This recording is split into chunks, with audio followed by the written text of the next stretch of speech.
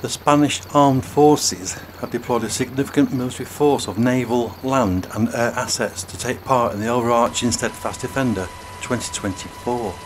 This deployment is the largest manoeuvres carried out by NATO since the Cold War.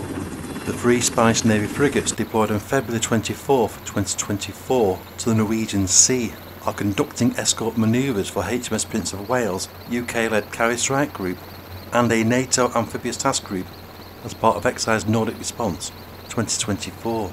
The complex land forces deployment and logistics phase of Steadfast Defender began in early February.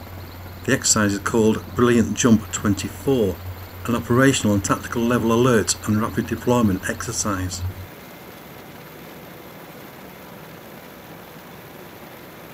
Here, the 590 feet long Panama registered Ro-Ro cargo ship Blue Wave Harmony is assisted by a tugboat as she makes her way along the Szczecin harbour in the port of the city of Szczecin, Poland.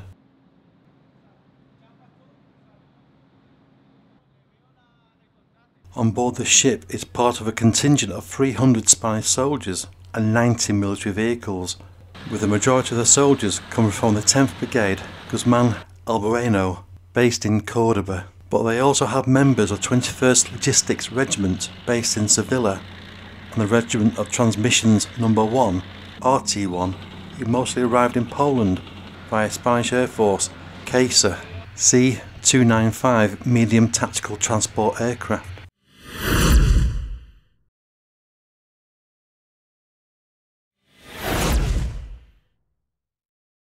The Spanish soldiers have deployed to Poland's Drawsko-Pomorskie training area. They are here for the next several days conducting battlefield manoeuvres training and maintenance on equipment and vehicles. The complex deployment exercise Brilliant Jump 24 is now effectively over and the next phase of exercises are about to begin.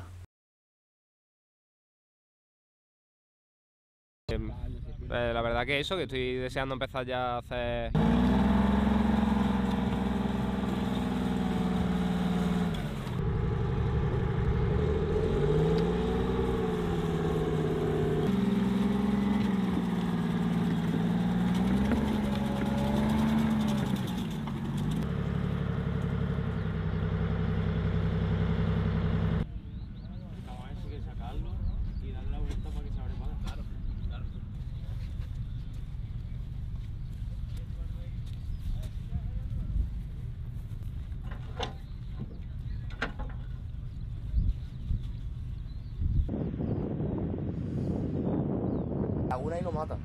NATO allies France, Germany, Italy, Lithuania, Slovenia and the United States have also deployed, gathering to take part in exercise Dragon 24, a Polish-led multinational exercise involving 20,000 soldiers from 10 countries, including 15,000 soldiers from the Polish armed forces.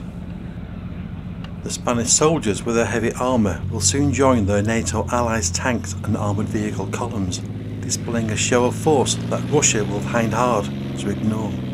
During the first stage of the exercise, Polish and US military engineers using bridge lane systems enabled freedom of movement for a NATO multinational armoured force marching more than 300 kilometres along 2 corridors, crossing streams, ditches and canals to reinforce the rapidly deployed spearheading force, the British-led Very High Readiness Joint Task Force, VJTF. These American and Polish engineers know heavy armoured vehicles are heading their way and need to complete the reinforcing of the canal bridge. One of the first armoured vehicles to arrive is a French Leclerc main battle tank. No surprise really, as it's actually one of the fastest tanks in the world. It's also one of the lighter main battle tanks. It's a good first test then for the canal bridge. This multinational armoured marching column was now facing its biggest challenge as they approached the mighty Vistula River near Kozenvio, Poland. Fortunately for the huge armoured column, soldiers from the unique German-British Amphibious Engineer Battalion 130 have deployed with 27 M3 amphibious bridging vehicles to Poland's Vistula River. The Spanish army contingent appears to have made very good progress. As well as the M3 rigs, French engineers have deployed their EFA, Mobile Amphibious Float Bridge System. These wide wet gap crossing capability systems will enable the Allied forces to cross the river efficiently and quickly without having to rely on a single fixed access bridge.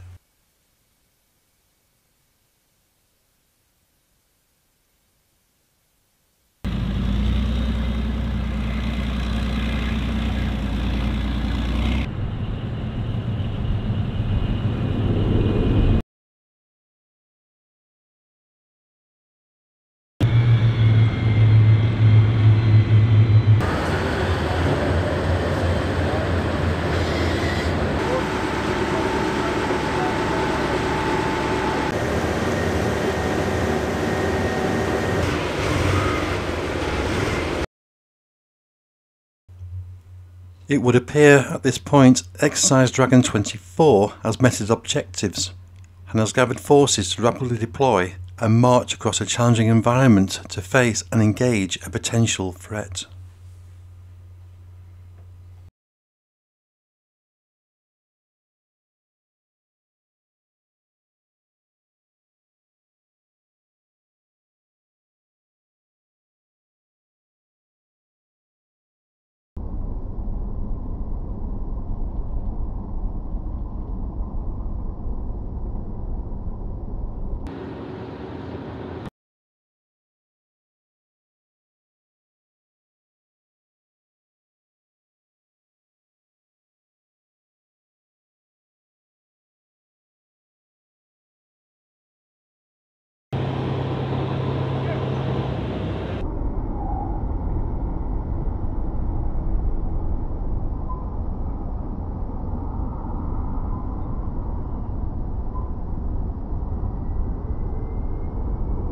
Claro, yo estoy aquí para defender un poco lo que considero que es el sentimiento de mi país, de España y sobre todo a mi familia también. Soy David Domínguez Rodríguez, soy conductor de Leopard 2E en el Ejército de Tierra. Mi padre estuvo en el ejército, él era suboficial. Lo que más me gusta es que él está orgulloso de que yo haya seguido también sus pasos.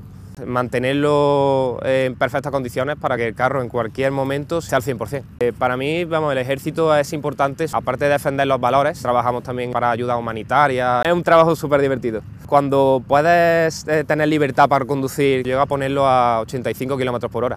Coger el coche después de estar una semana conduciendo el carro de combate, se me cala 3 o 4 veces. Podía haber tardado 5 minutos y he tardado casi media hora. Muchas conversaciones con la tripulación, que al final son los que más te conocen. Prácticamente es como tu familia, lo compartimos todo.